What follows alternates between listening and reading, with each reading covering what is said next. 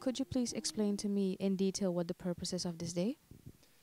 Yes, as you could have seen, this was the signature of this agreement between the government of Suriname and the General Secretariat of the Organization of American States about the procedures for the electoral observation process that this electoral observation mission is currently undergoing.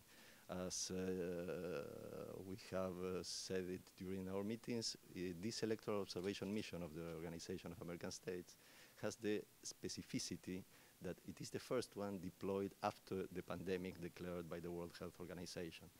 For that reason, we have taken an innovative approach in which we have combined virtual meetings with in-person meetings. We have started the virtual meeting from Washington, D.C. a few days ago. We arrived in Suriname last Thursday. We have been following the strict safety measures that we are instructed by the doctors. That's why, of course, I'm wearing a mask to protect you and to protect the Surinamese people from this pandemic. And we have been tested, of course, thoroughly before starting the work. And we started the work yesterday in person. And what we do is we conduct interviews, conversations with different stakeholders, political parties, of course, officials from the government, civil society, and all the relevant stakeholders that want to have meetings with the electoral observation mission. Then, the day of the election, on Monday, we will be observing the actual election, not only in Paramaribo, but in different jurisdictions across the country. And then the electoral observation mission has to produce a report that will be presented to the Permanent Council of the Organization of American States, which is, as you may certainly know, the political body in which the 34 active member states of the OAS are represented. And that is basically the aim of this mission, which in the context of the work of the Organization of American States has the goal to strengthen democracy in the continent in the context also of the 4 pillars of the Organization of American States.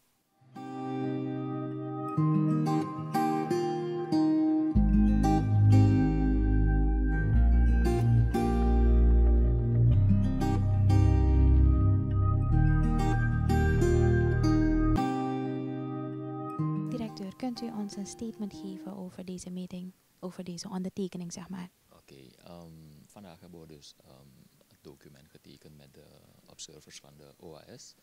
Het is eigenlijk een document waarbij Suriname en de OAS samen met dus vertegenwoordigers van OKB, de vertegenwoordiger van OKB, dat is mevrouw Jennifer van Dijk-Silos, en als getuige mevrouw Putri Dewi, de directeur van Binnenlandse Zaken, hier aanwezig was, die samen met mij dus hebben getekend als vertegenwoordiger van de overheid, dus van de staat, een document, een overeenkomst met de OAS om de verkiezingen hier te mogen waarnemen.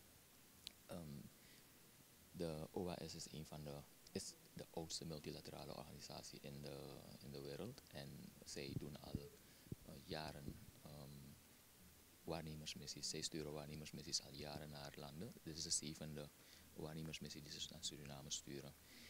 Wij hebben ze natuurlijk uitgenodigd om te komen, om internationaal zoveel mogelijk te maken dat de verkiezingen kunnen worden bestempeld als eerlijk, transparant, maar vooral dat wanneer de uitslag bekend is op 26, dat men ook geloof heeft dat de verkiezingen ook daadwerkelijk goed zijn gegaan in het land. En nationaal natuurlijk ook. Het is een verzekering voor alle partijen die gaan deelnemen, maar ook voor de samenleving, dat wanneer je waarnemers hier in het land hebt die de verkiezingen komen waarnemen, niet alleen de lokale waarnemers, maar dus de internationale lokale waarnemers, maar ook de internationale organisaties die komen waarnemen, dat de verkiezingen bestempeld kunnen worden als zoveel mogelijk als te zijn eerlijke verkiezingen. Zij komen dus vooral de nadruk daarop leggen. Ze krijgen van de regering natuurlijk de gehele vrijheid om hun werk te doen. En dat is het document dat we namelijk met ze hebben getekend, dat we ze de gelegenheid geven om hun werk te mogen doen. Natuurlijk mogen ze niet inmengen in onze interne aangelegenheden. Dus daarop letten wij wel. Maar we zijn blij dat ze er zijn als regering en we gaan ze ook de gelegenheid geven om hun werk te doen.